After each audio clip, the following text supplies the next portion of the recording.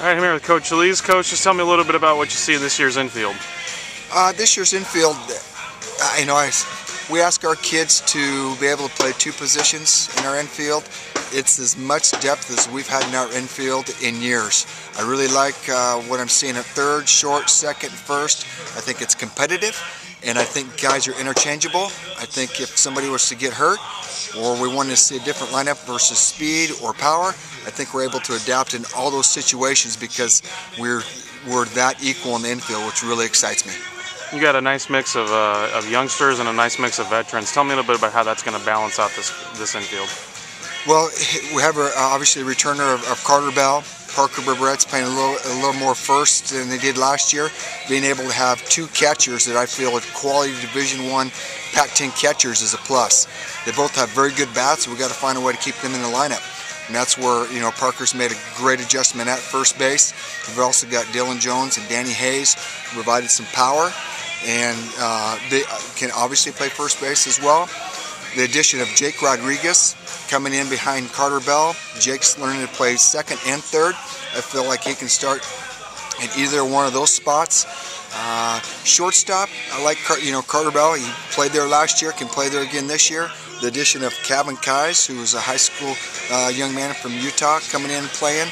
We've got Tyler Smith back as a veteran player who, in my opinion, could be one of the top 3 second basemen in the Pac-10. I think with another year of maturity, it's going to be even that much better. But I'd put Tyler up against anybody at second, and I'd put Carter Bell against anybody at third in the whole country with the ability to pick a baseball, throw accurate, and not have errors. You mentioned Kevin Kais there. Tell me a little bit about his. A lot of people don't know about his situation. In fact, he should be a high school senior right now. Well, very fortunate that Kevin wanted to graduate early. I think he's going to add, he's a switch hitter, which also helps us.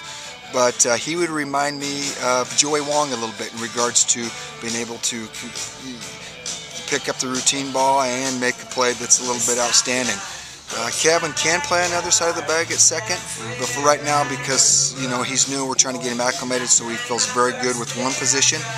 But in a couple weeks, I think he will be ready to go. You also mentioned Carter Bell. Carter played for Team Canada this past summer. How do you feel that kind of helped his confidence coming up to his junior year? Well, I don't know about confidence. I think Carter has always had the confidence. I think he possesses an energy and enthusiasm that's very catching to anybody around him. I put him specifically in charge of our infield, and they come with him, they leave with him, and that's what I like about Carter. I'm looking for him to make a big jump.